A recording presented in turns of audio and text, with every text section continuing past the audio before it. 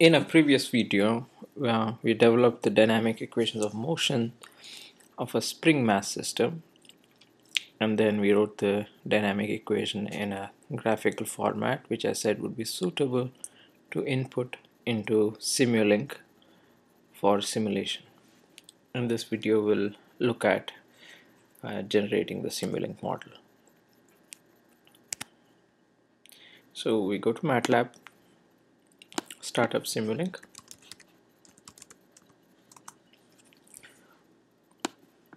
And SIMULINK is a graphical tool for building dynamic systems and simulating them. So let's go and start a new model.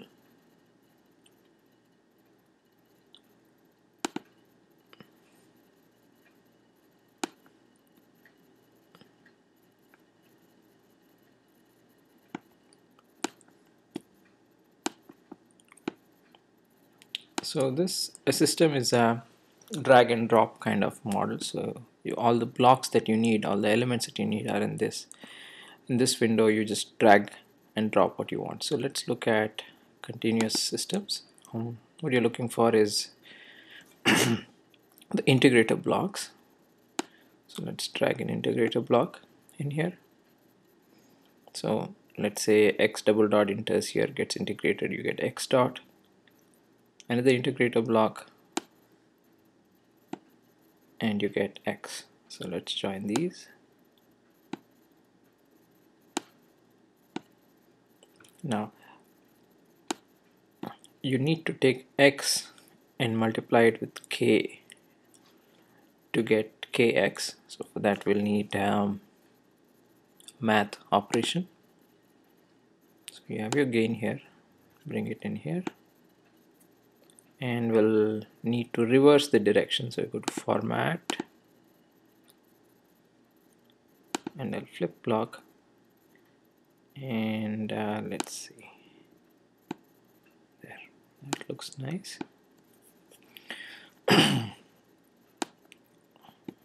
me drag it right here, and we also need to take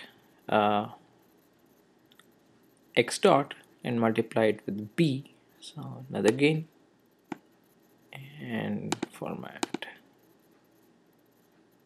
flip the block, and there, that should do. Let's look at what's there in gain. So replace this 1 by k. We need to define k later. Replace this with b. Now we need to sum these two signals, and we look at summing again in math operations.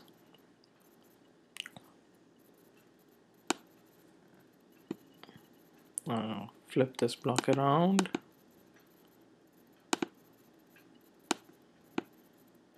Let's say like that, and this goes in here like that.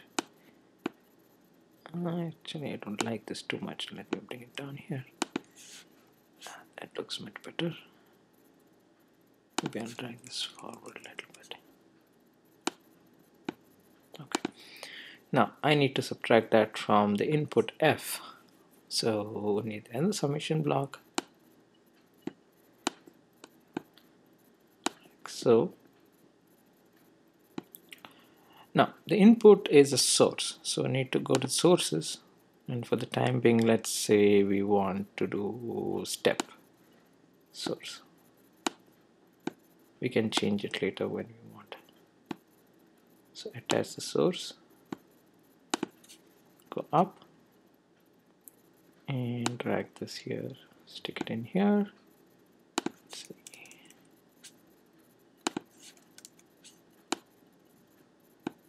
And need to make this negative. Double click that and change the sign here. Now you need to scale the result by 1 by m. So we need a gain again, math operations, and gain,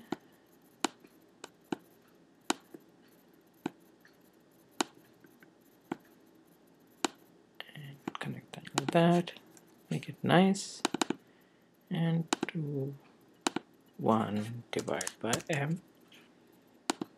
Now we need to, when you simulate, we need to view the result. So what I'm going to do is put a graphing window here, and that you get from sinks. Sinks is where all the signals go. So you have a scope and stick it in here.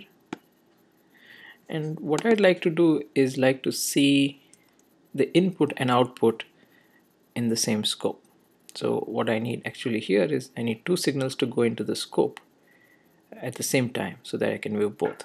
So I'll take the input and I'll take the output and send it to the scope. But there's only one input, so I need to convert two inputs to one input.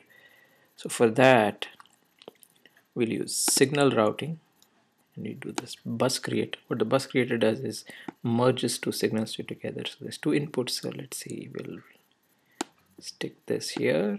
Let's see. No, we'll put the second one here.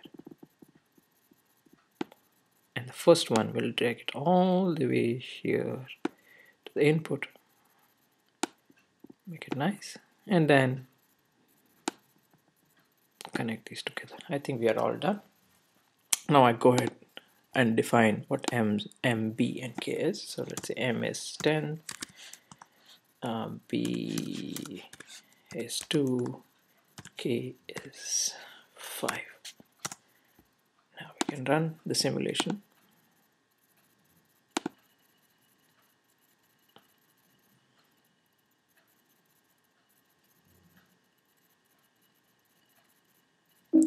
And we can look what the results are.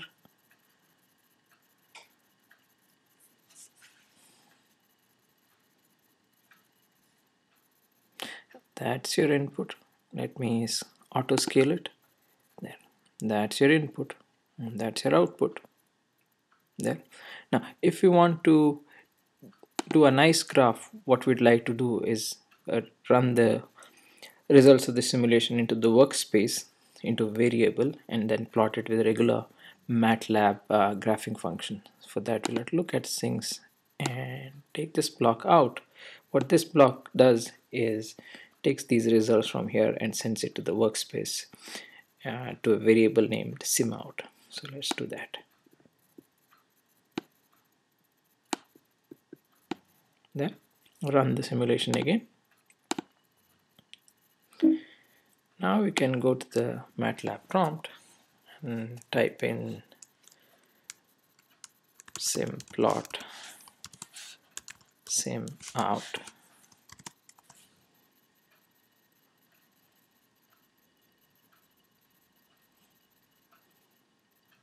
And you get a nice graph like so. You can put in legends, legend input and output.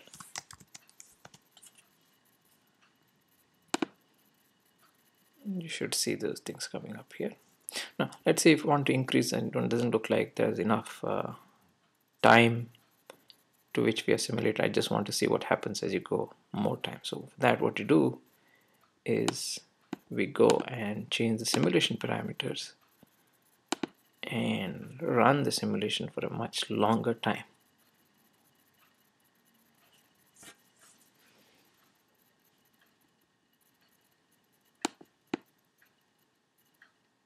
So this 10 steps, maybe we'll do 100 seconds and then see what happens. Run the simulation again. And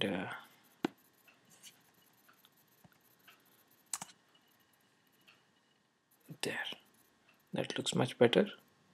So as you see, this is the step input, and the output, this is what the mass does. Does this wriggly thing and then stops.